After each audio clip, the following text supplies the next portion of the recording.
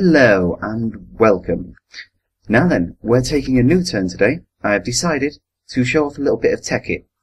So what we have here is water output, fuel output, and these combustion engines. Now these combustion engines are feeding into this wooden connective pipe, which will channel power into the HV converter and power our MFSU for us. However, you can tell there's a few things you need for combustion engines, and a lot of people do not like putting torches. Combustion engines are volatile and can blow up. You should see in my intro a quarry that's powered by 3 combustion engines blowing up.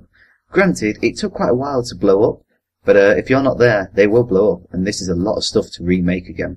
Because this here, these combustion engines will take out your MFSU, your HV power transformer, and everything. Now, the other way you can do this is, there is actually a teleport pipe that can go here. So, what I'm just quickly going to show you is, I've set up over here a little well. And this is where all our water is going to come from when we turn it on. Now this is going to come over here. This here is our oil well as well, which is where we're getting oil from. Because I wanted to demonstrate this using fuel. As you can see, I have 3 fuel buckets here. This is to fill up the combustion engines here, which are powering a refinery. Now this has already been set up as a safe kind of haven, but we'll get onto explaining that. So anyway, this here is getting the oil from there and passing it into the tank. The tank will fill up with oil, but it will be passed through by this redstone engine into the refinery. Once passed into the refinery will change the oil, with the power of the combustion engines, into fuel, pass it into this tank, and teleport it back over there for us. Now what we want to happen at the moment is everything over there will not be turned on at the moment. We're just going to fiddle around with this bit and get our refinery up. So, let's start nice and slow, okay? The combustion engines here, I said, will set up safely. Now if you look at them, you'll probably not notice anything different than just a bit of piping apart from this pipe here. This pipe is actually a redstone waterproof pipe. Now, I can take out this because we won't be needing that. Let's just go ahead, get some dirt and get rid of the torches, because we will not be needing torches to power the combustion engine. We won't be needing any redstone at all apart from the waterproof pipe on top. The way the waterproof pipe works is when liquid passes through it, this waterproof pipe will emit a redstone pulse into the next block, which is our combustion engines, so it will start it. Now the reason that this is a safe kind of haven is water being pumped in through here and into the combustion engine will always make sure the combustion engine will never explode. If you lose water, then the combustion engine can overheat and can explode. But it can't run if there's no water passing through the redstone waterproof pipe here. Which means that if our water is cut off and this pipe is receiving no water, so our combustion engine could blow up, it will actually cease functioning because there's no redstone input to it except the pipes. So we'll go ahead and set off the water now, so I can just show you about it. I'm actually going to need redstone torches for this. So we'll get rid of this pump here and we will just type in quickly redstone torches and get 64 of those. So we want to set this up how everyone sets up their I mean obviously you don't ever need to use 4 on this, but I'm using 4 redstone torches and 4 redstone engines. You can use less, it'll just mean the water is pumped slower. Now as you can see, they've already started up and the water will come out of here and into there from our ocean that we have. Now one thing that I will have to point out is that the pump does really take a lot of water from the ocean. And I had a save where it absolutely devastated the ocean. It was like 3 blocks deeper and it really had a problem. But I was doing a lot more with that water. I was draining it into strainers in order to get energy, which we'll probably look at in another episode. I'm hoping to do like quite a bit of this. But anyway, what should happen now is these pipes here should be connected to the water. Yeah, look, there's the water flowing in. Now the water, when it passes through here, is actually powering these combustion engines. Now you won't see it at the moment because the combustion engines have nothing to run off. And I've linked this up so it will come with the fuel. So what we're quickly going to do, because I'm going to have to film this in 2 chunks, because we need some fuel to be converted and sent to that pipe there so they can be sent back round into here. That is the reason for me having 3 buckets of fuel here. I'll just go ahead and get rid of this dirt and get 1 more fuel bucket so we can put 2 in each one of these. Now fuel is a lot more efficient to use than oil, so you're going to want to use fuel. So we'll just pour 2 buckets in there, right, and then we will come over here and pour 2 buckets in here. Now, they're not running at the moment because there's no oil in the refinery, so there's no need for them to be on. Same as if you don't have a wooden pipe in front of a redstone machine, they will not start. So we'll just start this up now, which will start to slowly pump our oil into this pipe here, and the oil will be pumped down into this tank. So we'll just come over here. These here are teleport pipes. I think they're a new addition to Tekkit, but I found them really handy to use. You right-click them, and you set it to a frequency. Now, because this is taking oil and putting it in this tank for us, as you can see, I've set it to can receive true. Pressing the switch here will change that to can receive false, and it will not accept any. Now, as you can see, the oil has come in, it's gone into the tank, and it's immediately been pumped forward into the refinery, so the refinery can be powered up and start working. At the moment, I have no idea why these combustion engines are actually setting off. Maybe they've not got enough oil in them. We will solve that in a second. But at the moment, as you can see, the oil will now be pumped into this refinery and fill it up, and then it will be pumped forward to make fuel for our combustion engines. Then over here, I will be showing you how, by using redstone waterproof pipes, you can set up combustion engines like this to do absolutely anything. We don't necessarily need those hot torches under there, but I do have them at the moment. So, at the moment, we just need to get these combustions online, and they will be making us some most excellent fuel. I'm just going to stick redstone torches here, which might just activate them. Now, with any luck, I think it's because the water is not passing through quickly enough at the moment to send the redstone signal into the combustion engine. But I did have another world that I used to go on, of which this actually worked completely. Now, this is not exactly a safe setup at the moment, because this water could stop any moment. This combustion engine could use up all the water that's in it and get none from the ocean, which would mean that it would overheat and turn a dark red colour, which would explode, of course taking the refinery, and pretty much all the oil and fuel that we have. This fuel here is actually being sent at the moment. It should be sent to the back of these, and it should be sent over there.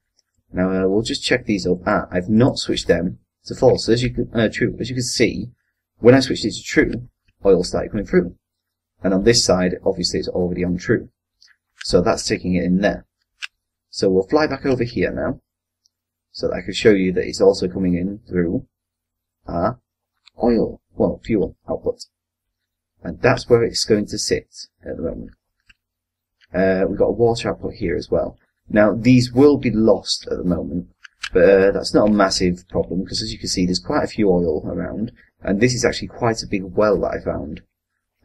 This little iron block here is not necessary, but I usually build like a little structure on there, and I thought this looked quite pretty. The other thing that you'll notice about oil is, if you have the quantum suit, you can go underwater. Now, this might appear a bit dark at the moment, but if you float down, you can actually get to the bottom of the oil well, and it will show you how big it is. I mean, I can't see anything at the moment of how big it is. It must be absolutely massive. It actually drains out quite a lot. But it goes even deeper than this. I won't take you all the way to the bottom, because there's no way for me to light it up in glowstone at the moment. I don't want to get rid of any oil that I've got. It's actually next to a ravine as well. As you can see, it's pouring down there. So the oil will come in and pour through here into the tank, and then through to there. So we're slowly making ourselves some oil. I will go rig up the pipes over here now, so you can just have a quick look-see and see what happens. We'll just pipe these round. Now, this is, of course, our fuel output, and this is the water output. The water output wants to be redstone. And if I put it on like that, and then bring it around here, unfortunately that's probably not the best design. I'm not going for really awesome designs, so I wouldn't really follow this pattern. But essentially, what I could do as well, if I really, really wanted to, is I could set this up. So, these combustion engines all had one teleport pipe behind them. Well, a water... Oh, no, that's bad. Don't connect. These here could actually have a little teleport pipe behind them, pumping water in. Because this setup right here now will pour water here, but it's splitting it off in several ways. Now, the problem with this is, obviously, that the water's just going to get quite small on this side, but on this side it's going to be a lot fuller. So it's not exactly the best setup I've got here. You need to really distribute it evenly. And the sun is going down, so I will just quickly turn this back to dawn. Okay, so it's time to wiring our fuel. Now our fuel, let's remove those redstone torches, and hopefully this should work. Okay, so the fuel is actually going to go on top of these. So we'll get rid of one of these buckets to give me a plank of wood, because you can't actually place a pipe directly on top of the combustion engine, or it will just open it up. What we're going to do instead is just connect them like this, so that it's going into all the tops of them. And then we have to raise it up one and bring it back round over here, where it will join up with our fuel output. So the fuel will drain up the pipe through there and into them. Now, once these get fuel, and they have water coming in at quite a nice little rate, which as you can see now is not that bad. You can see the pump over there just a little bit is it's going green at the moment, which redstone engines go green and they can go orangey colour.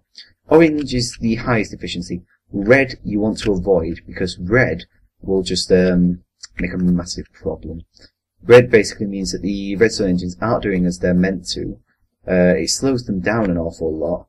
A lot of people seem to think that red's better, but it really isn't. They have to be orange like this, like the orangey innards of a Jaffa cake. So, while we've got this going here, let's give this a quick try and knock this off. Ah, now you see, it's not turned off, because the water is flowing through this waterproof redstone pipe. And instead of turning off, it is now going to keep going until the water here runs out. And then when the water's full, it pumps again. So as you can see, it's quite a nice little setup. You obviously need quite a good little income of water at the beginning, and it needs to be filled up in the pipes.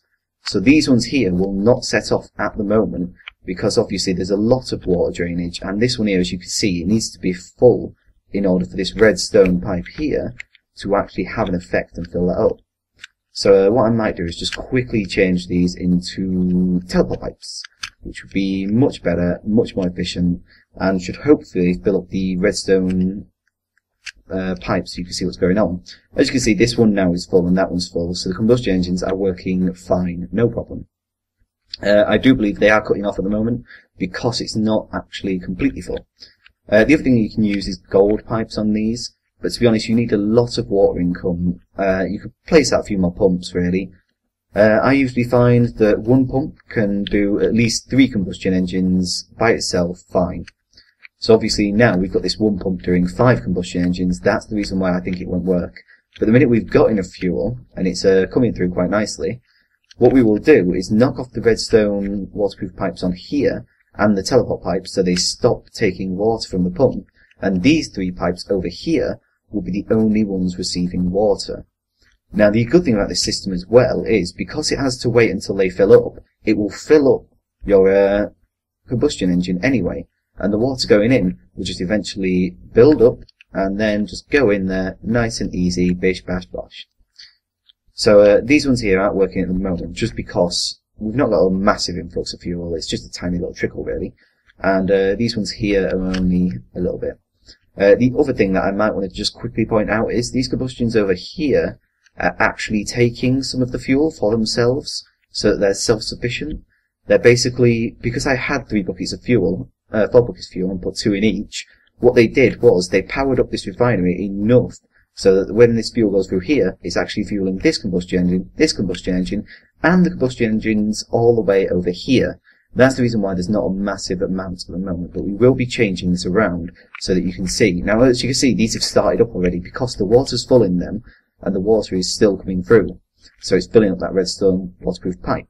Now, these are basically shut off. So as you can see, that one's stopped now because the water has gone out, and it was just filling it back up, really. So this water going through now will fill up the redstone waterproof pipe, making this go again. This will use the water, this will pump the water back into it, and everything will be hunky-dory, and it will power through and slowly trickle your MFSU with some energy.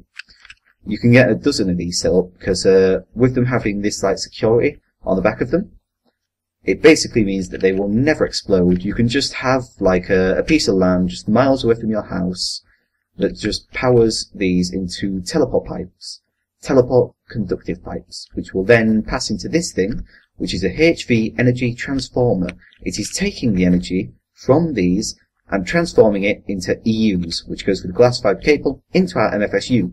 And you can link up as many as you want, but I have found they do have a cap on these of 512 EU per second, which is roughly about 2 to 3 combustion engines running on fuel.